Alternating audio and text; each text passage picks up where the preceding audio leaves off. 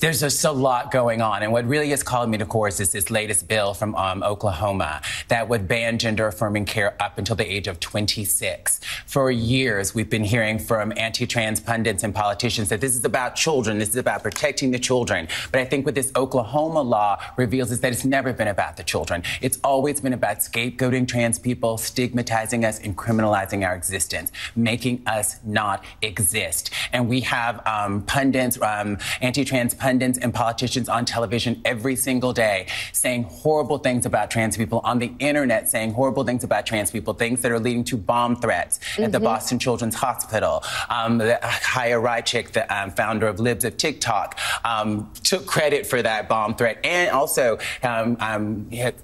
boasted proudly on Tucker Carlson that she has communicated with Ron DeSantis' administration and that her work, her anti-trans propaganda work, led directly to the Don't Say Gay bill. So the way we talk about trans people and with trans people in the media has an effect on these policies. A lot of the ways in which we're seeing trans people be talked about on the internet and the news, those exact ways are finding that language is finding its way into legislation. So I wanted to come on today for all of those people who have the best of intentions and want to support trans people, don't know the right language, don't know how to talk about it, or scared to say the wrong thing.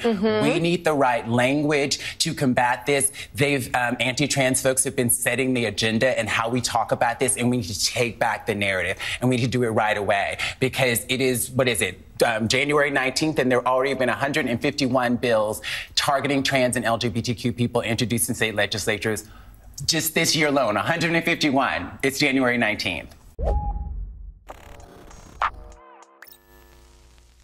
You just watched actress Laverne Cox succinctly explain how odious figures with large platforms, ranging from Republican politicians to Twitter influencers, they're not just controlling the narrative with respect to trans issues, they are outright influencing legislation that is being passed.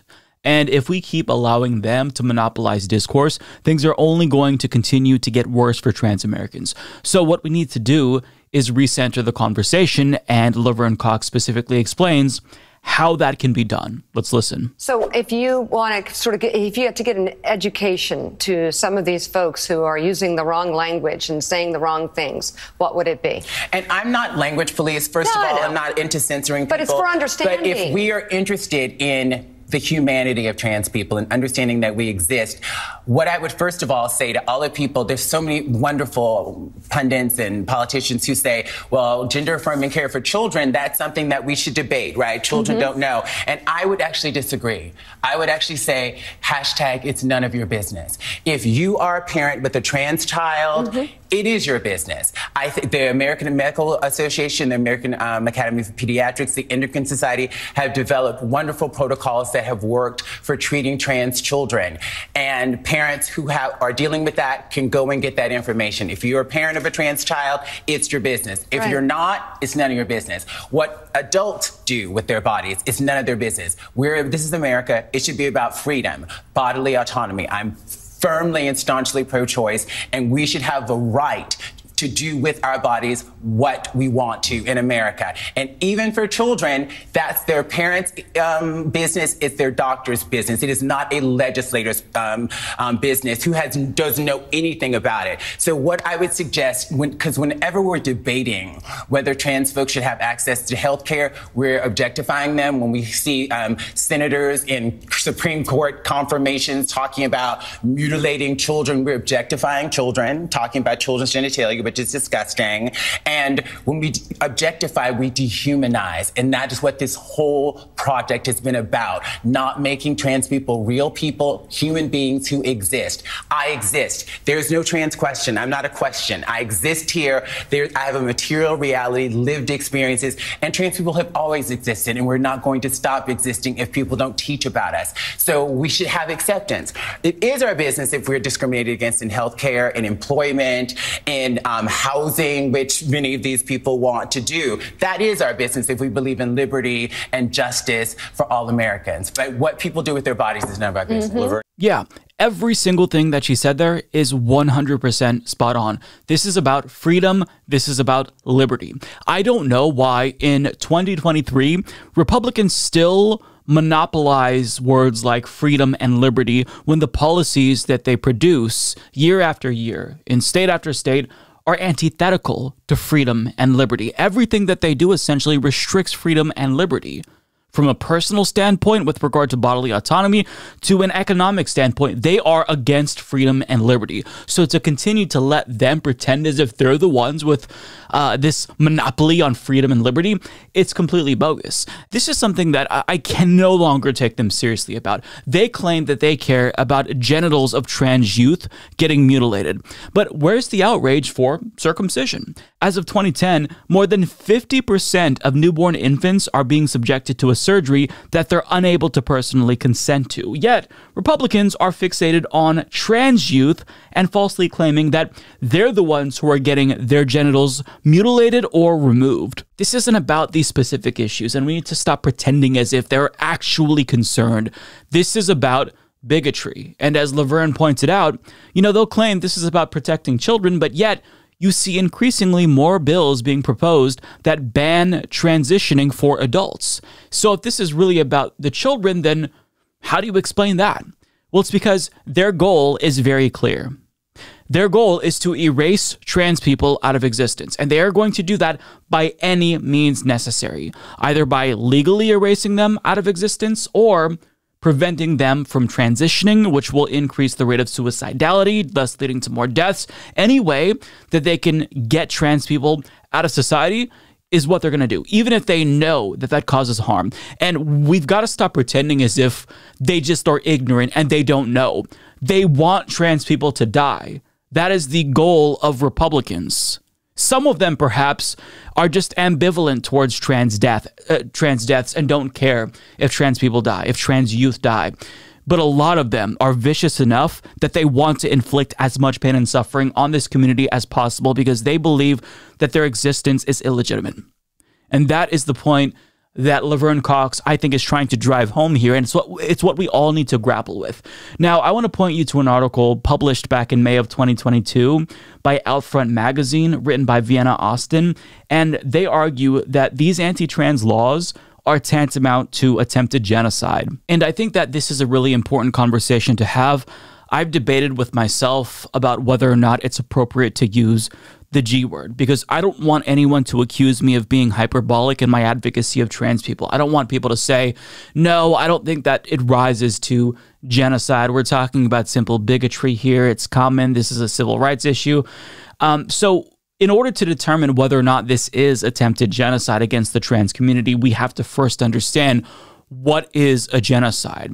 Now, we're going to go to the UN's criteria here. This is from the Convention on the Prevention and Punishment of the Crime of Genocide, and this is the criteria as laid out by the UN. A, killing members of the group. B, causing serious bodily or mental harm to members of the group. C, deliberately inflicting upon the group conditions of life calculated to bring about its physical destruction in whole or in part.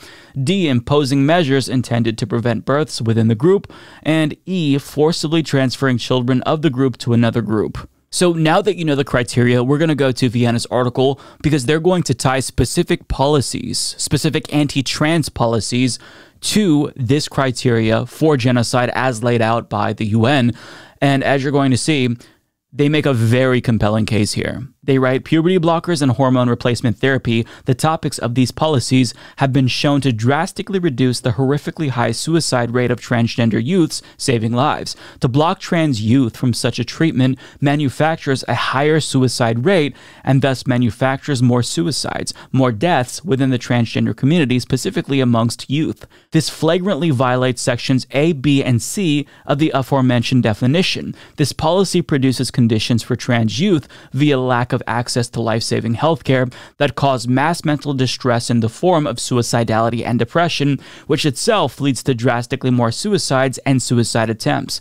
A prevalently proposed enforcement for such policies, as is the case with the aforementioned policy of Texas Governor Greg Abbott, is to treat the providing of such vital healthcare as child abuse. Had it not been overturned, the directive would have likely resulted in child services departments removing transgender children from affirming homes and families providing receiving gender-affirming healthcare and placing them into non-affirming ones which do not. This enforcement would additionally meet and violate Section E of the aforementioned definition of genocide, albeit in a unique way. So let's be very clear. These anti-trans policies that are being produced by Republican-controlled legislatures across the country are going to kill trans people, trans youth, and they know about this. We need to stop pretending as if it's possible to educate them, and if they were no longer ignorant, they wouldn't propose such harmful policies. They know exactly what they're doing. Their goal is to kill trans people, and the reason why it's so important for us to have a sober analysis and really acknowledge what their intent is here is because then, and only then, in my opinion, we're going to be able to actually address it with the urgency that is needed. Now, Laverne Cox in this next clip that I'm going to play for you doesn't specifically say the word genocide, but she explains how all of these issues, anti-Semitism, sexism, transphobia, they're all interrelated, and the Nazis also targeted LGBTQ plus people.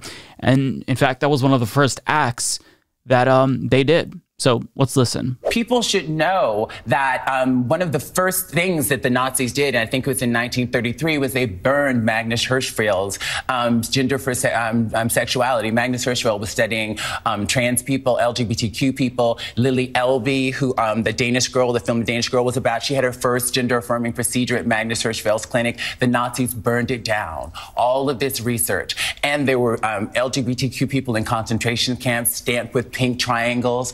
So in this moment of a rise of anti-Semitism, we see this rise, this documented rise in anti-trans legislation and rhetoric. These are not a coincidence. So as we fight anti-Semitism, as we fight for reproductive rights, we have to fight for trans rights as well. And they're on TV every day. We need to be more vociferous. We need to be more engaged in this. And I know trans people are a small part of the population, but it is not unrelated to everything else that is happening. Yeah. This is about justice and bodily autonomy for everybody. It's about freedom. We're Americans. Yeah. We should be about freedom. She is exactly correct here.